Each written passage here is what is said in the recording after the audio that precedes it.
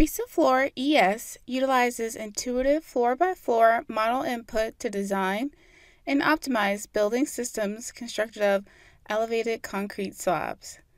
In addition to concrete slabs, RISAFloor ES includes all of RISAFloor's ability to design composite and non-composite steel, concrete, masonry, wood, and cold form steel. In this video, we will review the design results of a two-way slab design in RISAFloor ES. So let's go ahead and get started.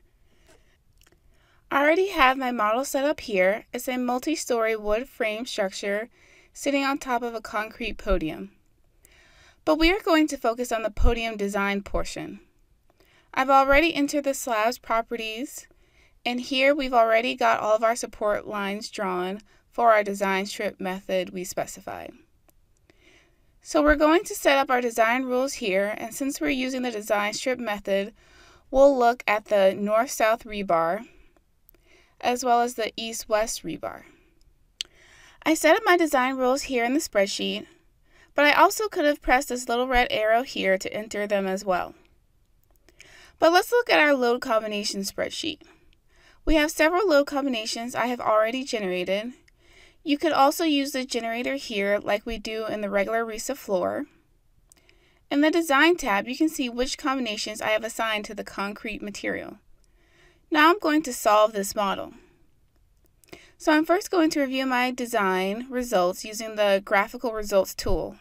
I'm going to display our reinforcement for the north-south bottom bars. So we've got number 5s at 10 inches on center for our bottom bars. But if I view my top bars, you can see here that RISAFloor optimized the top reinforcement over my supports so that it's only occurring where it's needed. We can also look at our design's punching shear values here in the results spreadsheet. Or we can choose to see the highlighted concrete columns detail report. Click the View Detail Report. That will jump you right into the punching shear portion of the detail report for this column.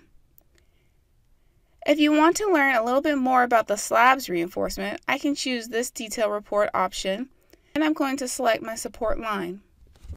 Now I have a detail report for the full support line that I drew.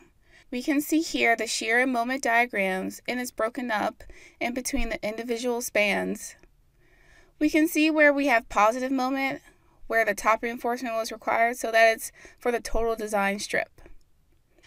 If I want to filter this a little bit more, what I can do is actually come here and I can look specifically at that column strip.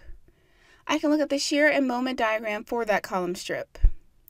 So if we scroll down a little further, we can see the diagram for the reinforcement that's being provided where we have the positive bending moment. Scrolling down a little bit further, you'll see here that we've actually got some different locations along the length of the support line, but we also have here where we have the governing cut.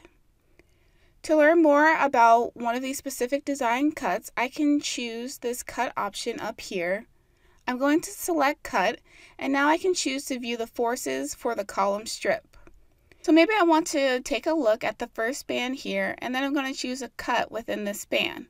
I'm going to choose to look at the first cut, and we'll see that we've got both the top and bottom reinforcement required and all of the code checks.